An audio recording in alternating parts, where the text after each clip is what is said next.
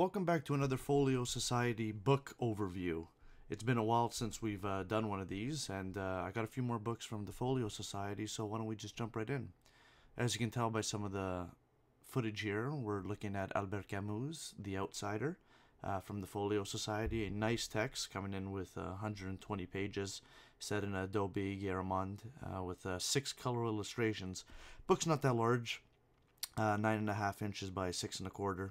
As you can tell, the nice brown front papers here. Very simple, no design or anything like that. Simple text, beautiful font, and it's actually translated by Joseph Loredo. So you can see the beautiful illustrations here. The design was by Matthew Richardson.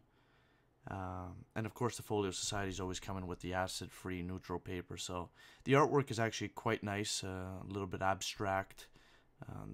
We even have some of the, as you can tell here, the text itself, very crisp, clean. The paper has that acid-free feeling there, usually the higher quality stock.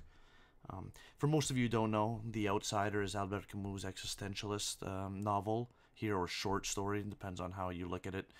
He was an existentialist philosopher. This is actually one of my favorite texts.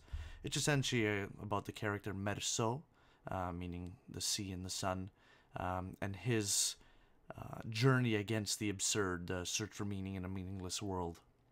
So it's usually a novel that is read in Europe by adolescents, a coming-of-age novel that they usually read.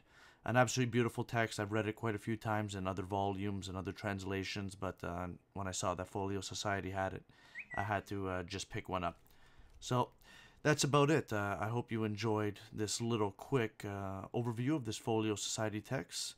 And as always, if you have any questions, please leave them in the comment section below. And of course, keep on reading.